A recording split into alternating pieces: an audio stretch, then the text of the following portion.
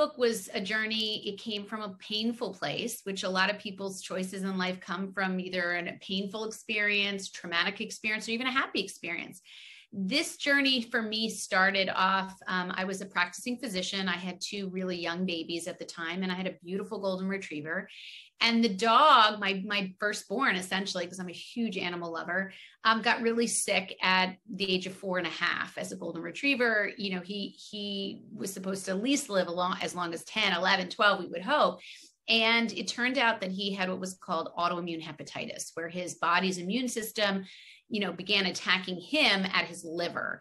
And it's extremely rare for dogs, but particularly golden retrievers. And so as an autoimmune disease specialist for humans, as a rheumatologist, that was really sad and ironic.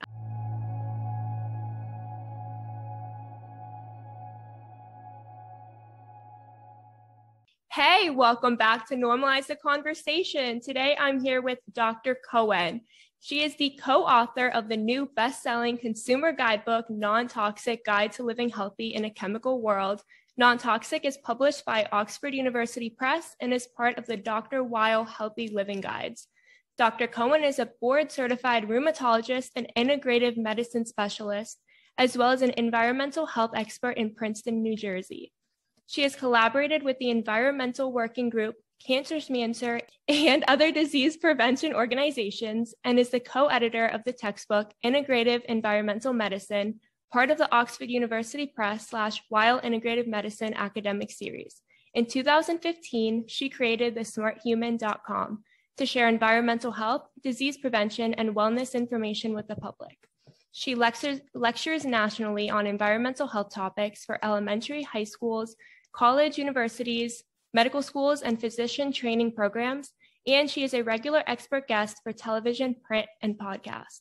She has been the recipient of countless awards, including Top Docs New Jersey and Rheumatology from 2016 to 2021, the New Jersey Healthcare Heroes Award in Education for the Smart Human educational platform in 2015, and the 2016 Burton L. Eichler Award for humanitarianism. Dr. Cohen is working to educate and empower the next generation to make smarter lifestyle choices through the creation of environmental health and prevention curricula for schools nationally. Her TEDx talk, How to Protect Your Kids from Toxic Chemicals, can be found on YouTube, and you can follow her health and wellness tips and recommendations on Facebook, Twitter, and Instagram at The Smart Human. Sign up for the Smart Human newsletter, read her latest post at thesmarthuman.com, and listen to her podcast, The Smart Human. Dr. Cohen lives on a farm in New Jersey with her husband, 2 sons, and lots of furry friends. Dr. Cohen, thank you so much for joining me today. How are you really? I am doing okay. Great question. And it's nice to check in, but it's a pleasure to be here with you. It's nice to share all this good information, I hope, with your audience. And I'm doing okay. Thank you. Of course. I am so excited to have you here because, like I said before, I read your book. I love it. What I love the most is how clear you are. You explain everything so well.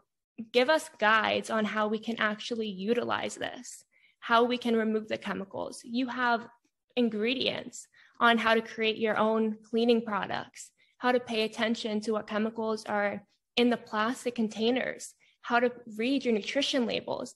It is absolutely amazing. I am so excited. But I really want to know what inspired your journey to conduct research on what and how environmental factors can be linked to the quality of our overall health. So I guess, this book was a journey. It came from a painful place, which a lot of people's choices in life come from either a painful experience, traumatic experience, or even a happy experience. This journey for me started off, I was a practicing physician. I had two really young babies at the time, and I had a beautiful golden retriever. And the dog, my firstborn, essentially, because I'm a huge animal lover, got really sick at the age of 4.5 as a golden retriever. He was supposed to at least live as long as 10, 11, 12, we would hope. And it turned out that he had what was called autoimmune hepatitis, where his body's immune system began attacking him at his liver. And it's extremely rare for dogs, but particularly golden retrievers. And so as an autoimmune disease specialist for humans, as a rheumatologist. That was really sad and ironic. And so really I started trying to figure out what made him sick so early, so young, how he died young, and really wanted to see what had contaminated maybe his drinking water. We live in New Jersey, so I wanted to make sure his water was clean. I didn't know if his food was contaminated. I thought about his toy that he always had in his mouth, this big red plastic toy, never left.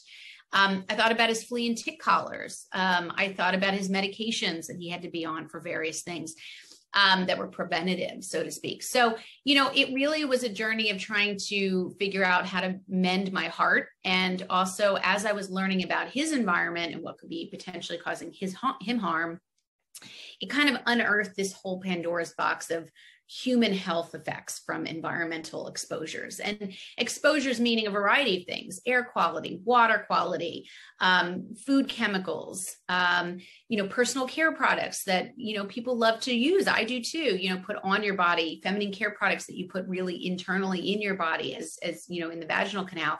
So, it was just this world of why are we not regulated? Why is our government, why are there not systems really set up to protect us from chemicals that are not tested before they go into all of these things? And that was really the start of my journey.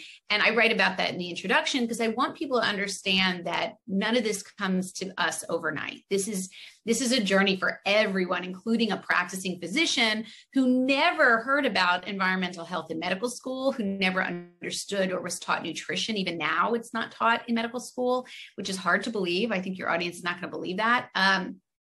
And so I wanted people to really understand that I was as much of a novice as most people sitting there, like yourself, reading the book for the first time and having an eye-opening experience.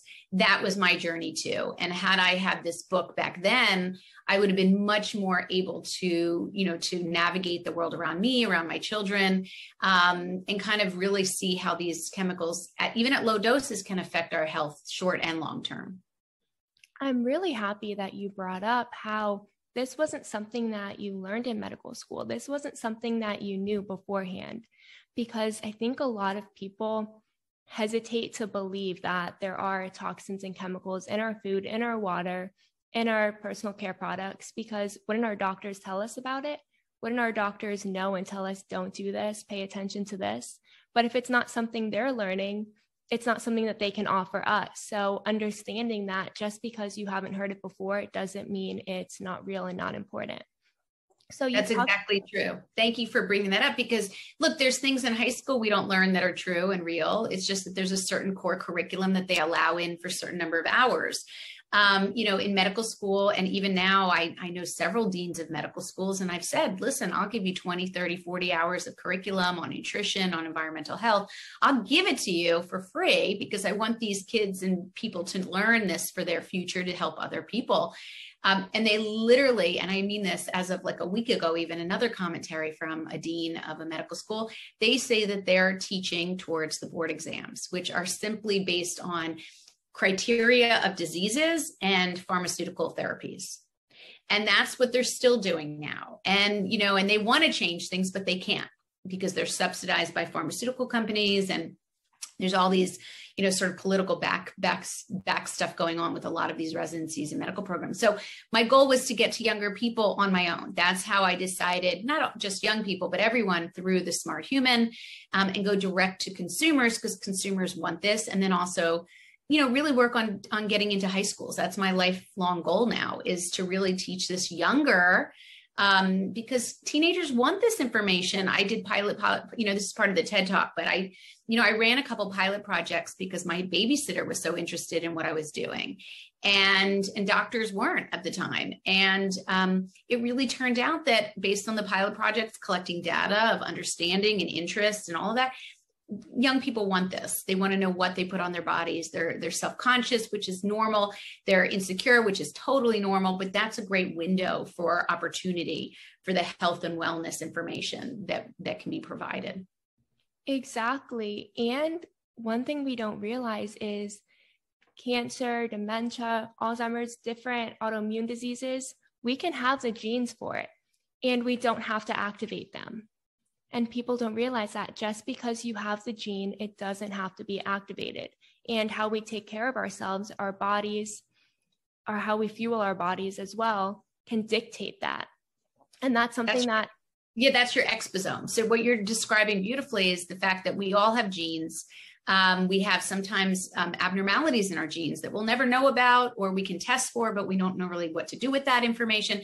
But 90% of what goes on in our health, really, almost 90%, is from our environment. And an environment not only includes chemicals, which, a lot of what this book is about is chemicals, but I do have a whole bunch of information on also how stress affects our gene expression and our expression of disease, even earlier or later in life. Stress is one thing. Sleep is another. Sleep is a huge component of our immune system. And I talk about that in the book, trying to get people to understand it's not just the quantity of sleep, but it's the quality of your sleep and how we remove chemicals while we sleep. We have these unbelievable mechanisms around the brain to release those chemicals as waste. But we also have light pollution, noise pollution. We've been evolving for over 4.5 million years, and we've had only, 150 years of chemicals in our lives, 95,000 of them now. So if you're looking at the whole span of the human genome and the genetics and how we've evolved to eat clean food, not dirty food, and clean drinking water, and have natural light when we wake up and work, and less noise pollution and less stress, you can see how there's this mismatch between what our genetics have been building on and evolving with, and then boom, this very short period of so much dramatic modern change. Exactly. And we don't realize that. And I think a lot of the older generations say, well, I've been doing this for 70 years and I'm fine. So why do I have to change? But they don't realize that new chemicals are coming out. Things are changing, and they also can adapt. And they realize that their bodies are aching more. Their memory is going. And these all can be attributed to the chemicals that they're putting on their body, around the body, their sleep, like you said, the environmental pollution. It all is linked together. And I think that people don't realize the long-term effects. We're straight to the short-term effects. If I did this now and I feel fine, then it's fine. Right. A lot of exposures don't smack you in the face or give you a rash or cause something that gives you shortness of breath. I mean, those are certainly allergies that we now know of. If you have, a severe allergy to dairy or to peanuts or to something that can really cause a life and death situation, that's certainly visual and real. But then people don't necessarily believe that when you have low level exposures of, chemicals in personal care products repetitively, daily, weekly, monthly, or chemicals in our food, like processed foods have over 1,200, if not more, food additives that are not even tested for safety before they go into our food, which blows everyone's mind. Same with personal care products. There's no law regulating the testing for safety of chemicals that are in all of our personal care products. And we go into the regulatory and the legislative failures in the book, so people kind of really understand that there were efforts made, but they failed, and they're still failing. So we have to do it for ourselves. We have to really be aware as consumers what we do for ourselves, because we don't really have any regulatory oversight. Drinking water is a really big issue for me. I really don't think people, and I never did too. So I'm saying this, as a novice as well, that I didn't understand how dirty our drinking water is. Even our water treatment plants cannot remove the chemicals, majority of the chemicals that do get into our water treatment plants that serve 80% of our population. Well water has their own issue as well. So everyone should be filtering their water, and we can talk about that. But it's a big topic. And the reason the book is laid out in chapters that I think people can wrap their head around. So there's a drinking water chapter. There's, what do you want to do if you want to get pregnant, and how do you prepare your body? Because of course, in utero exposures during pregnancy are really quite important. And we lay that case out based on the science. But we have a chapter on, food and food quality and how to read labels and all this sort of food industry tricks that you need to figure out to sort of, wallow through and get cleaner food. We have a chapter on personal care products, a chapter on home furnishings, how to choose couches without flame retardants. And I literally show my own labels from my own journey. Much of the pictures in here are from my own experience trying to figure this out. And there's even a chapter, by the way, 2 extra chapters that I think people don't realize is on medication. So, medications are phenomenal, and I make a case for all these great medications and such, changes in human health and longevity. But there are medications that we take really reflexively that actually can be harmful.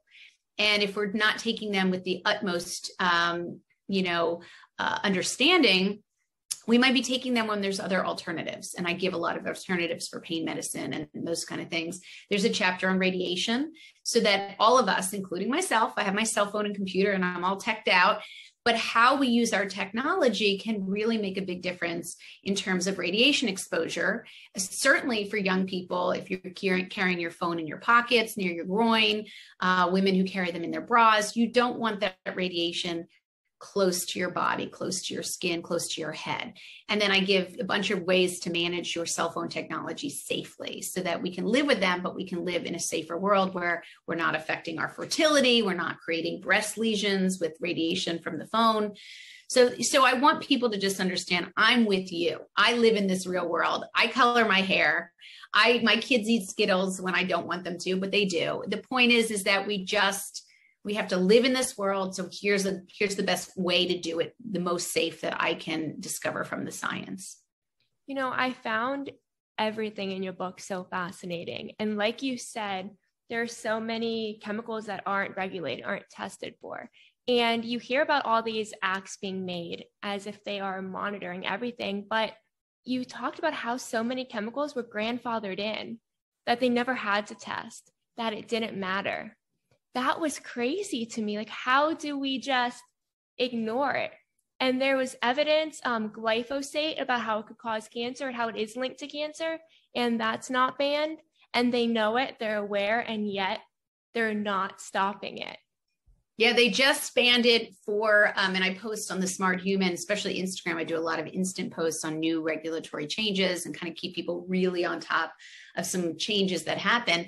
And I just posted on this, glyphosate is going to be banned from, they're going to ban Roundup in household use over the next, I can't remember exactly, but I think it's over the next 5 years maybe. So people don't realize that Roundup, which is one of the most popular herbicides that people spray to get rid of weeds in their front yards and around their house, actually is glyphosate, which is incredibly, harmful pesticide.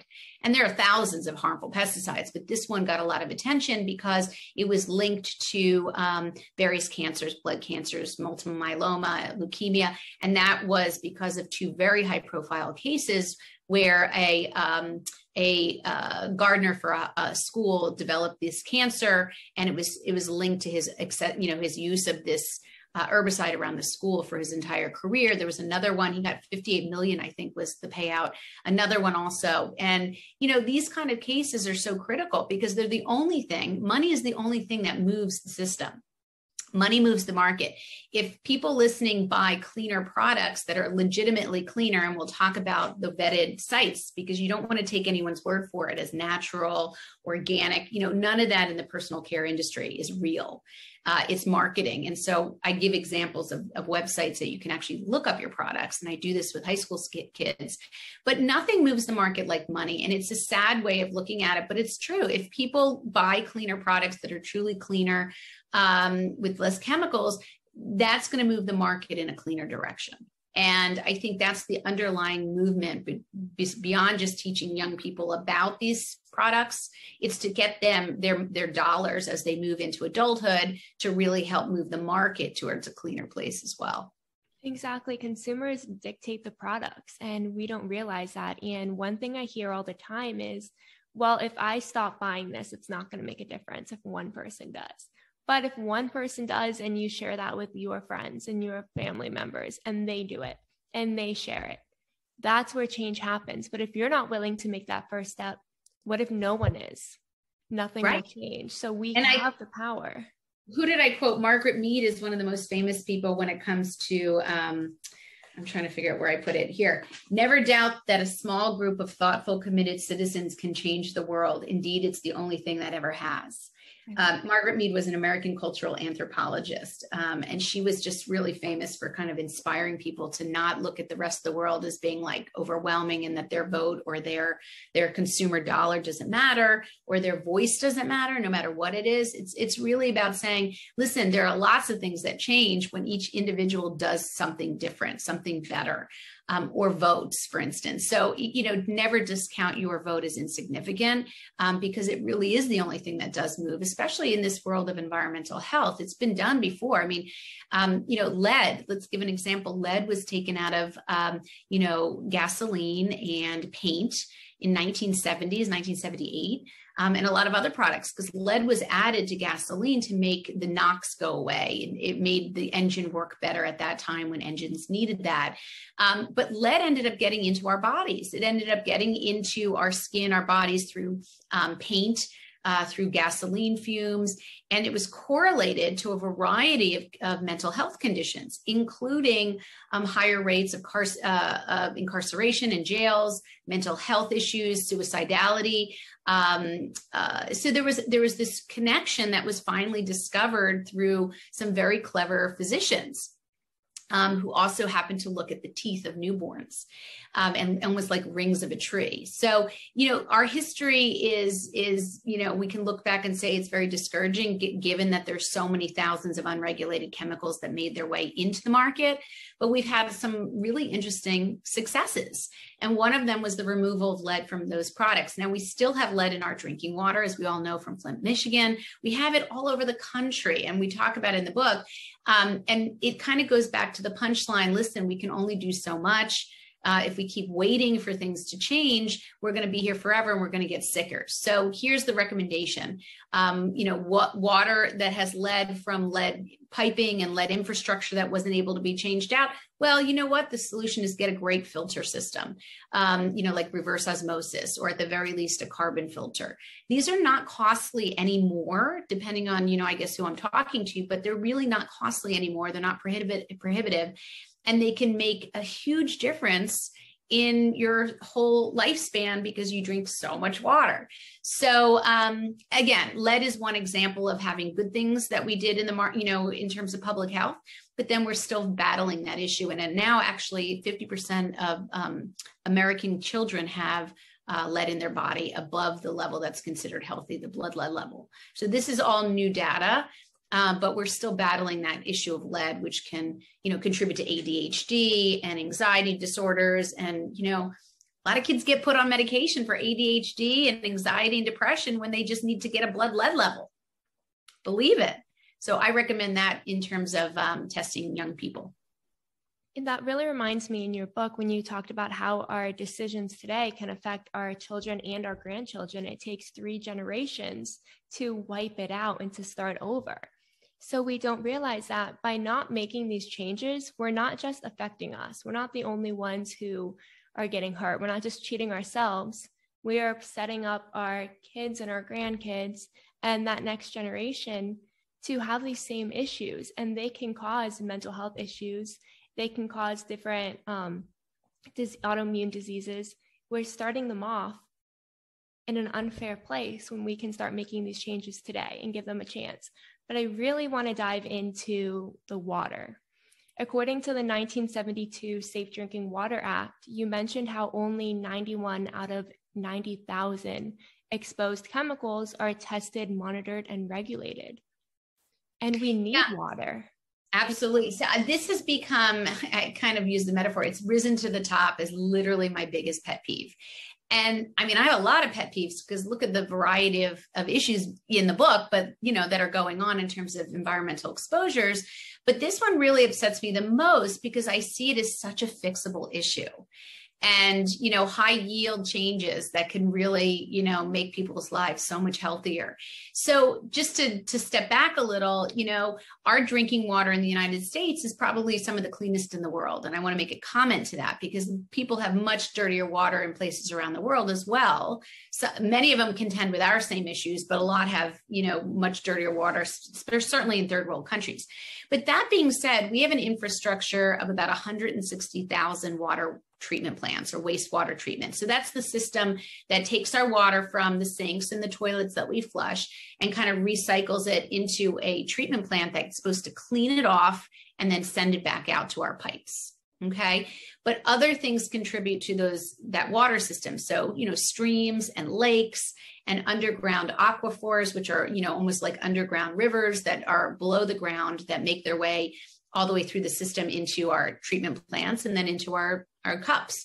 So 160,000 water treatment plants follow a law from 1972. It has some amendments in 1974, but essentially the most important takeaway is that it only covers 91 chemicals out of what we now have, which as I mentioned, 95,000. It's actually grown since this book, believe it or not, was published a year ago.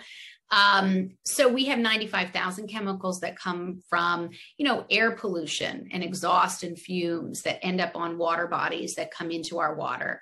We have fracking chemicals. We have coal ash. We have manufacturing runoff that's allowable in many states that make their way into streams and lakes.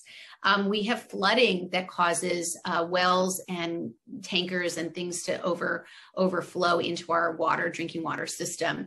We have fertilizers, pesticides. And what people don't also realize is that our sewage, believe it or not, gets recycled into drinking water. So, antipsychotics, oral contraceptives, blood pressure medications are all from the toilet making their way back through these water treatment plants. And then since they're not washed off, they're not included in those 91 because those 91 were from 1976 or 1972, actually. They get right back into our drinking water and they travel through plastic piping, PVC piping, which is not great, or lead piping, which has not been fixed. So when we get a glass of water from our sink, whether it comes from a well, which has its own issues, or it comes from municipal tap water that's only managing 91 chemicals, we're getting a load of chemicals potentially and likely that we need to figure out why are we doing that to our body when we may have just exercised to get rid of chemicals and to sweat. Or you go to the gym and you go to the shower and they have all these chemical shampoo, conditioner, and body washes for free. We got to think about what are we getting rid of, with good intention. And then all of a sudden we're putting it right back into our bodies. So we never really walk around clean unless we make a conscious way of doing that. I just can't believe that medications are even going into our drinking water and they haven't updated the lead pipes. And this is all information that people know and they're not doing anything. So as consumers, as individuals, how can we make sure our water is clean and make sure we're putting the right things in our bodies? So the first thing I say is any filtration is good. I mean, I don't want to give anyone the impression that doing, a low level situation that's easy and cheaper for them at the time is a waste. I believe every filtration system, whether it's a pitcher like a Brita or a Zero Water those are called carbon blocks where they sit in the little filters. You have to change them out regularly. That's worth something. Or the carbon block filters that are in the refrigerator door. You make sure that they're changed regularly so that you don't let them back up. And then of course they don't work as well. And then if you have the ability to look into a reverse osmosis water filter, they call them RO filters. You want to try to look into an RO filter because they're under the sink in your kitchen. You can put it in apartments, you can put it in houses, but essentially it's just for where you're drinking your water. So it splits the water line into the junky water for cleaning dishes. And the plumber, creates this other line for the water to go super clean through, multiple filters, including the RO. And then it fills up a tank even while you're sleeping. So they have this little tank and that's where the faucet draws from for drinking and cooking. So if you can up front have some costs, it's about $275, the one we recommend. I don't say brands, but you can, so I can chat with you later. But essentially the idea is there's plenty of great companies made in America, all parts. You don't want anything outsourced to other countries, including especially the filter portion. We buy ours from a company in California. California tends to have the highest oversight in terms of their products in general. Not all, but in general. And, essentially the prices come down. I mean, like with everything, cell phones, VHS machines, you're probably too young to remember a VHS machine, but essentially they started off very, very expensive and very prohibitive. No one could get one. And then eventually they dropped in price because there was competition. And so really a good reverse osmosis that's highly certified, that's on Consumer Reports, that's NSF certified, NSF, I can't remember what it means, but it's in the book. Yeah, I wish I remembered that off the top of my head, but I'm old. Anyway, so that's the kind of filter that you want to get for reverse osmosis. And, often landlords have heard of them, and you can put them in and you can take them out when you leave, or you're not renting an apartment or a home. So to me, that's the more extreme way to go. It's also worth it if you can afford the upfront cost, because it's much cheaper. When you just pay up front, it's like $40 a year to change out the cartridges. That's it. Wow. But it's cheaper than even bottled water. And bottled water has its issues, which people instinctively think is better. I would agree to most part, but the plastics that are in plastic bottles, you don't know where they've leached out in 100-degree weather for 6 months, a year in a warehouse. Those are actually called endocrine disrupting chemicals, which is what I talk a lot about. And they can affect your hormones. So they can affect your mind, your mood, your fertility, growth and development. They can affect hormone-sensitive cancers, breast cancer risk, testicular, prostate, endometrial, thyroid. So you really want to think about not using plastics as much as possible, whether it's food storage, certainly not heating food and drinks in hot plastics, not having coffee and tea in a plastic cup. And I would argue even plastic drinking water. I would go with stainless steel glass. And then you have a system. You fill up at home.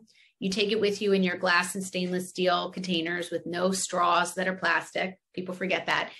And, 90%, 80% of the time, you're getting water that you control in terms of quality. And then if you're out at a restaurant or you're traveling, life is life. And you just, buy bottled water or whatever you feel comfortable with.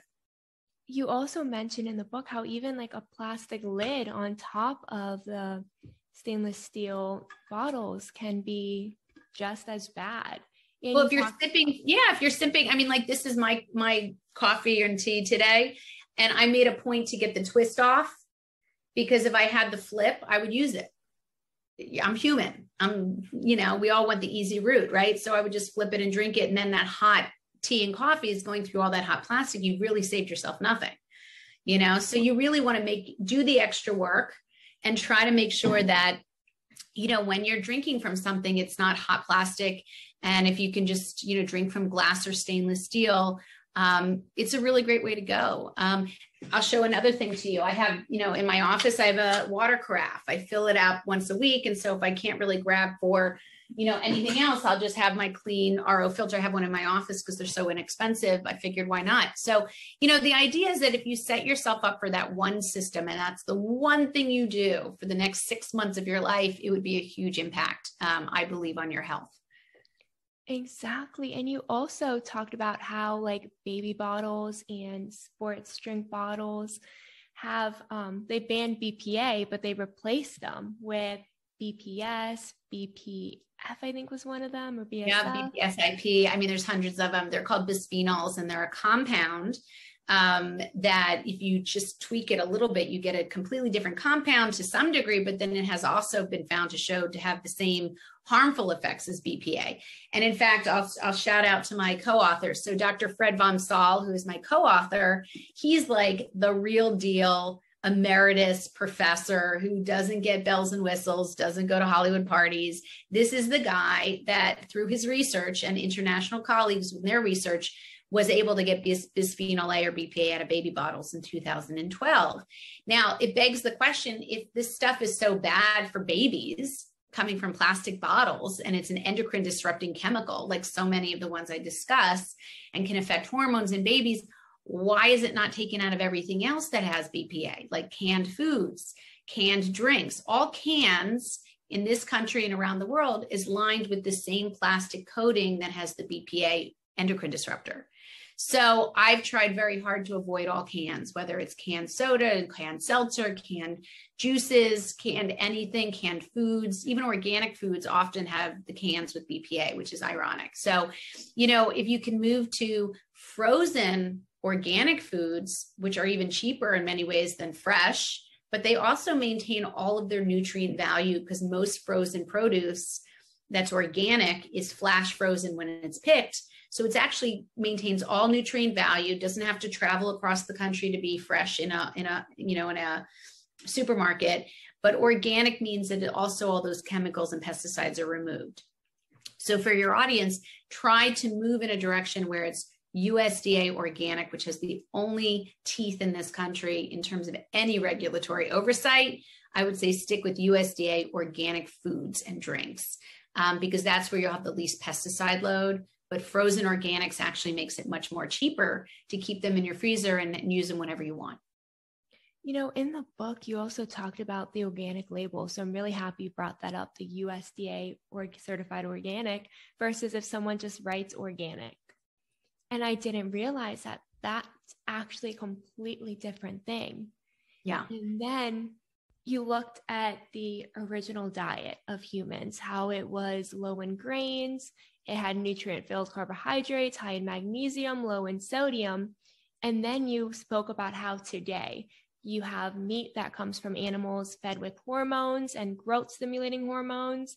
You have strawberries fumigated by workers in hazmat suits, fish farmed in overcrowded, dirty pens, fed contaminants with PCBs, and makes you think how different it is that we're fueling our bodies and why testing for these chemicals is so important. And if we can eliminate even 95% of them by having that USDA organic label on it is so important. But I was wondering, how does consuming non-organic food rather than organic lead to additional health and mental health risks? Yeah, it's a great question. So you can remove chemicals, so to speak, if you buy USDA organic, which removes a large portion. I mean, there are some that made it through the system, but let's just say it's the best thing we have unless you're growing your own food, which most people don't have time to do. I encourage it, but here's how things work. These chemicals, like say, for instance, you're looking for green, fresh kale salad, and you think you're going after that kale salad, spinach salad. You really want to be healthy. You're trying to do everything you can to stick to vegetables, for instance.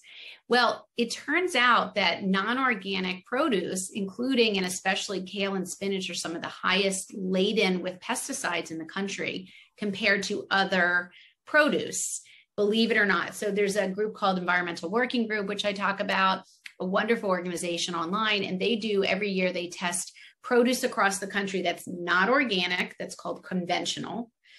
So they test conventional produce, vegetables, and fruit across the country to get an idea of which particular produce has the highest load of pesticides on the surface of their skin versus those that have the lowest. And they call this the Dirty Dozen and the Clean 15, which are the Clean 15 conventional that you could buy, technically not being organic, and maybe save money, maybe you have better access to those.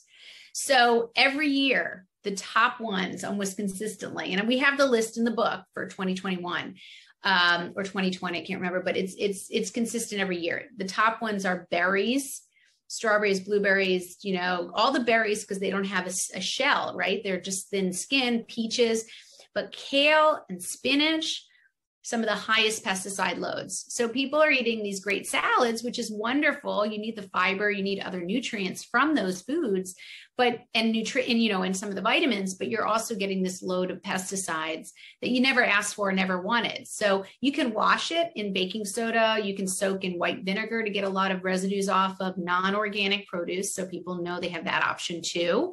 But here's what happens with those pesticides. So you eat the salad, and what it does is it's killing off what we have in our gut called the gut microbiome. So we've evolved for millions of years, because I love anthropology, and that's what The Smart Human was based on in terms of its title.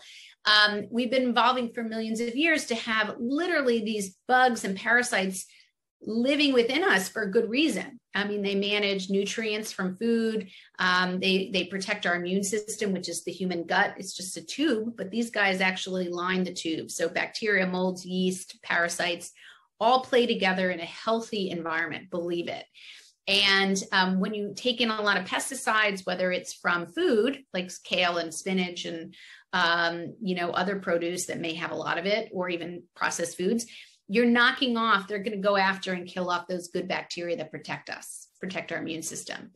Same with chlorinated drinking water. Again, back to the water, if they're adding chlorination to clean off bacteria, which they have to do for public health, but they don't remove it again once it's cleaned off and it travels now 20, 30, 40 miles to your home, it's still got all that chlorinated chemicals, those detergents. Those guys are meant to kill bacteria. So they're going to do that in your gut. So because the gut and the brain are so connected in terms of communication, the heartier, healthier your gut is with the best clean bacteria, the more likely it's going to help with the brain connection, which is for mental health, anxiety, sleep. And so really everything begins in the gut. So the best you can do to remove those chemicals and exposures, the best it's going to be for mental health as well. You know, when I first heard about that, I didn't believe it. I was like, how does your gut health link to your mental health? Like that didn't make sense to me.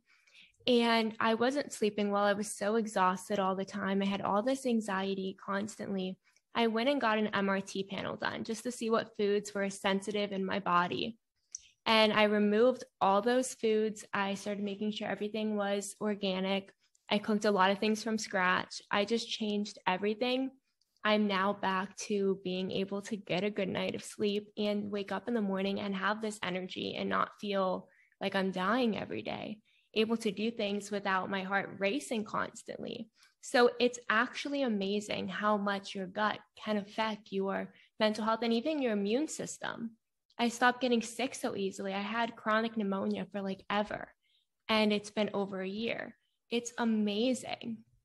Yeah, food is medicine. I mean, Hippocrates said this in 460 BC before Christ. I mean, we know that food is medicine. Food has so many of the not processed foods, but really unprocessed whole foods really have all that nutrient value independently of the chemicals, as I mentioned, with organics. But the nutrient value of food has been lost over the last several decades. You know, we really don't have the high quality soil that we would like to think we have. We transport food from long distances. We store food before it goes to the supermarkets. And so really we have to kind of think about how do we get fresher, cleaner, more nutrient rich foods, because those foods feed the gut bacteria. I mean, it's like feeding the zoo. Those bacteria, molds, yeast, viruses, all the good guys in our gut that support our immune system and help with our mental health, they have to get fed. We have to feed the zoo. So you're really creating this almost ecosystem between outside your body, inside your body. And we've been evolving for millions of years to need those nutrients. We've changed a lot in just 2 or 3 generations. It's really remarkable. We have such a high load of high fructose corn syrups and fake sweeteners and all sorts of preservatives that are linked to, increased risk for cancers. We're killing off the good guys that really support us. And so you want to just do everything you can to keep them healthy. And stress is a part of it too. It's not just the food and drinking water quality, which certainly is a big, big aspect, but stress changes the level of acidity in our gut, right? That's why people get ulcers from stress ulcers. It's because that influx of acid doesn't stop. It's just ongoing. So people take medications to stop those cells that make acid. But that's not a great thing either, because in the short term, it works and it helps heal an ulcer, which is a good thing. But if you're on them too long, you're also changing the chemistry of your gut that has evolved for millions of years. And that acidity, when it's needed, extracts the nutrients from food we eat. So it shouldn't be on all the time. And so the idea is that, if you can manage even upstream stressful situations, and it's a very stressful time, you want to manage the stress, because that's what's the upstream cause or association with how your gut is doing from an acidity level. So, you always have to do the work, whether it's going out in nature or getting rid of toxic people or exercising, which is so good for mental health in terms of serotonin and blood flow. It's just, you want to grab the things that reduce stress, because that too will play a role in your gut. Exactly. And when you talked about frozen food, what a lot of us don't realize, I was definitely one of them, is they come in these packages, even certified organic, where it tells you to microwave them. I did this for years. I mean, half the stuff that I would say, the majority of this stuff I never did. for the most of my life. I mean, up until about 15 years ago is when I started to get a little smarter about it, or 10 years ago even. But we had these steam-in bags. And I was a young mom and I was busy and I had kids screaming and yelling and the kid and the dog and the cat, whatever. And so I would just throw a bag in, steam it up, and then put it into a plate. Well, it turns out that when you heat up plastics, which makes sense because it's not a very strong material, no matter whatever kind of plastic it is, it will seep into the food and drinks that it's being heated and it's surrounding. I use the example of Tupperware, that when you buy Tupperware, it's super clear. You can read right through it. And when you wash it a couple of times in the dishwasher at high heat, which is what dishwashers do, it becomes opaque. You cannot see through it after 1 or 2 washes. And that's a clear indication that that material, that matrix, is not strong enough to stay where it should. And it migrates. Same with nonstick pans and the perfluoralkyls that are so devastatingly harmful to us now that we know. Those nonstick chemicals from nonstick pans will get into the foods that are cooked on those pans, especially if they're fatty, like eggs or things that we typically would cook in them, stir fries. That sucks some of the chemicals into the fats because these are fat-loving chemicals, many of them. So just swapping out, go to Marshall's, TJ Maxx, Home Goods. I don't know. I'm not on work for any of them, but just grab a stainless steel pan that's, made in America. That's got, we even talk about it, the 18/8 stamp on the bottom, which is food grade steel. Everything in the book directs people to things that are not expensive. And the most important thing is what you remove. And that costs nothing. In fact, it saves money, right? Air fresheners. Who needs air fresheners? I mean, I had a whole drawer of Glades plugins once. And I remember I just dumped the whole drawer when I really knew how much of an effect those phthalates, those chemicals in them, can have on our body. I just got rid of the whole drawer, because we can remove stuff in our lives by just not even bringing them into our home, not spending the money. Glades plugins, lots of cleaning products, not regulated. Just go back to basics. Vinegar, vinegar is great for cleaning. It stinks, but you can add lemon oil that's real. You can add baking soda to water and scrub. You can use sea salt for scrubbing. That's, very coarse. And we give all those recipes, but you can also look up safer, cleaner products with the resources we gave as well, if you're not going to make stuff. When you talked about all of that in the book, you talked about how the word fragrance is comprised of so many different chemicals. And you think fragrance, you're like, oh, okay, like that's nothing.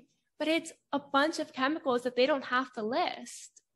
Exactly. They're proprietary. So back to the fact that our kind of oversight, our regulatory oversight in the US fails us. It is true. It's based, our government in terms of these products favors manufacturing.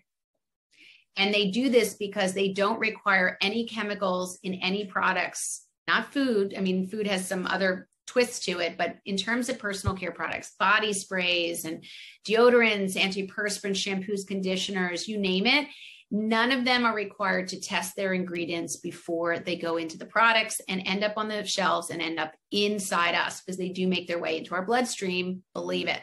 So, the word fragrance or perfume, if you look on a label, can be comprised of upwards of 300, 400, an untold number of chemicals, because they do not have to disclose those individual chemicals. And so one of the key things to do when you're looking for products, if you don't choose to look them up through Environmental Working Group's website, which is great, is to just avoid things that have the word perfume or fragrance on the ingredients label of the personal care product. And if it says organic on the front, keep in mind, they can do that falsely, because they could have one ingredient in that list that is organic and 90 that are literally just total toxic waste. So in personal care products, organic has no value. That is just mind-blowing that they don't have to test any of it. They don't have to disclose it. And yet we all just purchase it with no idea. And I remember when you wrote about how like lotions we put on ourselves, or even like medications for rashes or something, how it can go right into our bloodstream. All these some are intended. Like as a physician, there are drugs that we put on the skin that we're hoping to get into the bloodstream. Like that's how they're designed to work. So what's the hypocrisy of putting all these chemicals on our bodies and thinking that they won't get into our bloodstream?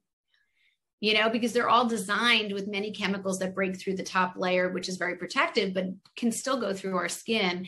And we can see this because BPA, for instance, not only is ingested through canned foods, through receipts have BPA on them, but BPA also can go through the skin. And in fact, there was a study I talked about, there's many of them, but one of them was about how they tested a cashier register checkout people, and they found that they had some of the highest loads of BPA in their bloodstream, and they believe it's correlated to the amount of BPA they touch on a daily basis with the receipts.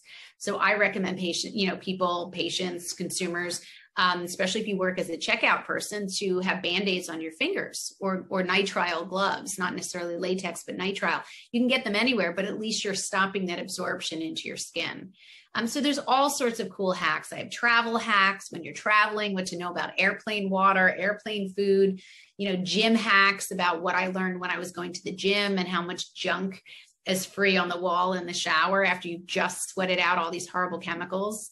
It's just, I'm looking through life through very much, chemical eyes. And I just kind of post and relate it back as much as I can because they're such simple changes, They are really simple changes, and we tend not to be educated on them, which is one of the reasons I admire your work, because you're giving us the information that we don't have, that the whole system is working against us. And we don't realize it. We just assume everything's safe. We assume good intentions. We assume that looking at different ingredients, if certain chemicals aren't listed, then they're completely fine. And not realizing that these other chemicals are being replaced with ones that are just as bad, or they're not disclosed. Right. It's a whack-a-mole. It's a whack-a-mole of chemicals, and the chemical industry knows this. And they know that it's going to take years to even have all of these academic bodies from around the world figure it out. They just keep moving. And only 5 chemicals have ever been fully removed from the US market, 11 chemicals in total from cosmetics, just since the 1970s. That's 50 years ago. In Europe, they've removed over 1,200 chemicals because they have a much more stringent, robust regulatory system. So we're really living in a time where, it's a wild, wild west. And so, as a physician, I'm seeing sicker people with more autoimmune diseases that have no history of family history of those diseases. You couldn't even blame it on your genes if you wanted to. I'm seeing younger people with thyroid conditions. That used to be an old lady usually, or an old man, but usually old lady disease or issue. That's fixed very easily because we are just deficient as a culture in certain micronutrients that protect our thyroid, like iodine. So, I talk about a lot of that chloride, some of these chemicals that compete with the iodine for the thyroid because they're modern day chemicals, but we have iodine that's not even in our diet anymore. If we used to eat a lot more iodine from clean, fresh produce and beans, and I listed some, and also obviously seafood that was clean, and that was protective. And now we're seeing this change of nutrient intake on top of environmental chemicals. And that's where we're getting this sort of explosion of illness. And so all I'm trying to do is not scare people. I really have no intention of scaring people. I want people aware. I want people informed. I look at knowledge as power. I don't look at it as something to be scared of. And I think living a very similar life to people out there, stressed, work issues, kid issues, sickness, illness issues, we just have to muddle through, but in a way that I think is not going to cost us too much money and makes really good common sense, because that's when we stick to these habits, not if it's a diet or a fad or it's short term. You're preparing us to make educated decisions, and that's what we need. However, most of us tend to be very reactive instead of preventative. So do you have any maybe warning signs that people can look out for, that there might be chemicals or toxins in their environment that are causing different physical or mental health symptoms? Yeah, there's just so many chemicals. When I talk to physicians and colleagues, I have to break them down in chemical groups, and it gets really overwhelming, I think, but that's sort of the level of what they need to hear sometimes. When I talk to just everyday people, I say, listen, I don't know what's in your drinking water. I didn't even have mine tested. It looks like sludge in the book if you look at it.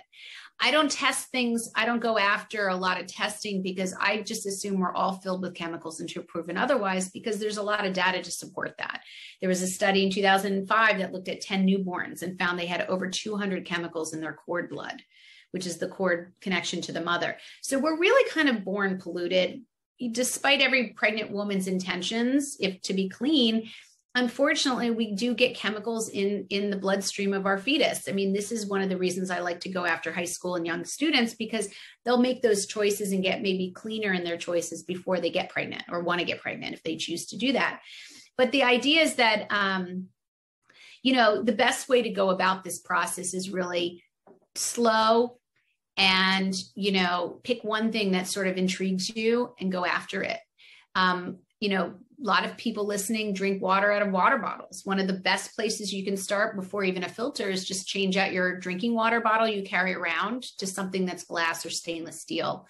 Another easy one is just to not buy all the cleaning products that we think we need to buy because we need to be so clean. Door handles and window cleaners, and it's just a crazy industry. Go back to basics. Clean house. Look up your makeup. If you're, most women use about 10 to 15 products daily, especially teenagers. They use more than any other demographic. Men use on average 6, and women, adult women use about 12. So teenagers really have the market on personal care and makeup. Just look them up on, ewg.org/skin deep. I'll repeat it again, ewg.org/skin deep. And they're a vetted group that actually looks at the chemicals in personal care products and cleaning products. So you can look up stuff and decide what works and what doesn't work. I do this with high school students, and then you're done, So it's one of those things where you just have to do it in a timely fashion that doesn't scare you, and start eating things that nutrify your body. Clean, pesticide-free foods like cruciferous vegetables, they are enormously beneficial for detoxing the body from chemicals. They make the liver churn up bad chemicals. Try a good, clean multivitamin to get micronutrients like iodine in a safe way.